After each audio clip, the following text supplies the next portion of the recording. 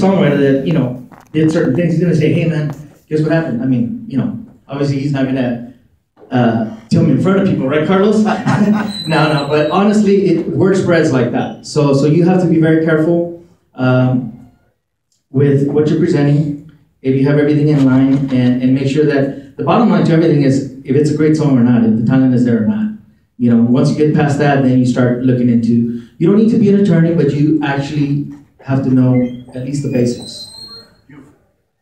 We've got like maybe a few more minutes before we got to jump on to the next panelist. Just real quick one.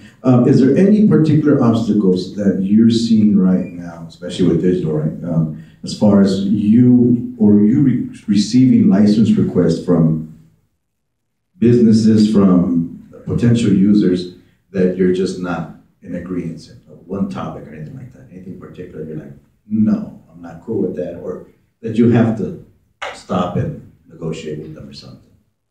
Well, the NOIs, everybody wants to kind of use songs, but they don't want to pay for it. No bonds. You know, if you're in, you know, obviously all you guys want to be professionals in this industry and want to get paid for it.